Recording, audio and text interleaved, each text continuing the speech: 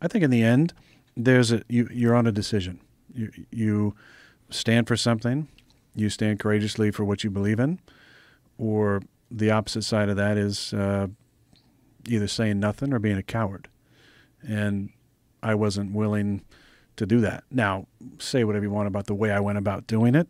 In the end, I made a decision that was best for me. And I'm going to continue talking about this stuff because it's important to me.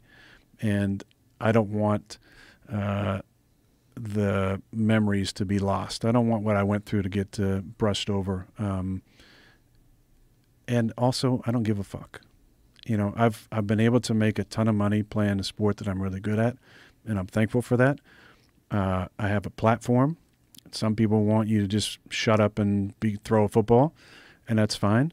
But I think there has to be certain voices of reason. And many people say I'm an idiot. I'm not smart. I got attacked for my intelligence levels, which is an interesting angle to attack me on.